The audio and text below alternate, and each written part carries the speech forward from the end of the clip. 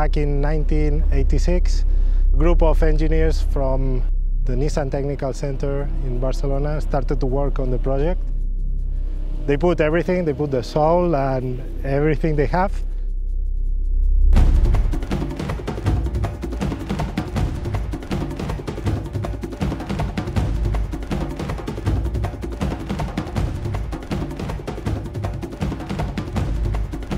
The first time that the Nissan team raced, like in-house team racing the Dakar, was the first time racing with a diesel engine in 1987. And they got massive success. They were the first on diesel category, they won. When the race was finished, the car was left 28 years on a museum near Barcelona.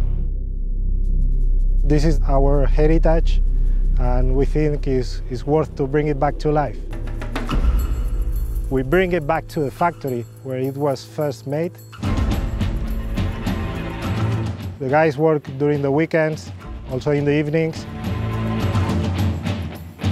to honor those people who were working on the project back 30 years. It's all based on the passion and the pride of working at Nissan.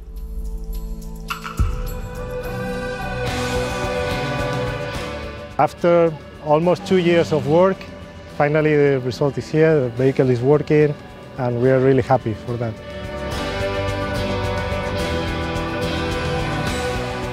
The engineer back 30 years that did all the electrics on the vehicle is now the manager of the electric department at NTCE, bringing back together the old and the young generation on this project.